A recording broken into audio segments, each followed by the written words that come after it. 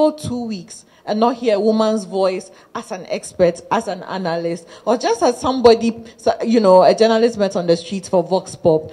When you ask them, they will say, well, the producers, they'll say the women do not, when we ask the women to come, they don't want to come. You're hosting a Saturday show.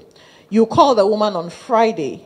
We do know how Ghanaian homes work. It's women that run the homes. And so if you're going to invite a woman to your show, you'd probably call them on Monday so they plan. You give them ample time to plan. But they won't do that. Their excuse will be, we call the men and they show up. We all know Ghanaian men don't do much chores at home on Saturday. So they have the time to come and sit on your show on Saturday. So then you will have the southern men. And, the real work of actively looking for people from marginalized groups, it's not even there. They're not, you will ask and the producer will be like, oh, I wasn't thinking of it. I called this person, they picked the phone and that's what I got. So that's who you're getting. People will tell you when they go out for Vox Pops, women don't want to speak.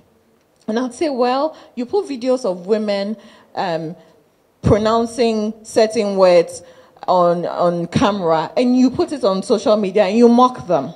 And so, or on your TV station or on radio. And so, who do you expect? And also when women come on your programs, what stories are written about them? If you expose them to ridicule or insult and abuse, they're not going to come again. And so often it is men. They will say, oh, the men are able to take it. But the way they will abuse a man online is not the same way they will abuse a woman. It doesn't work like that.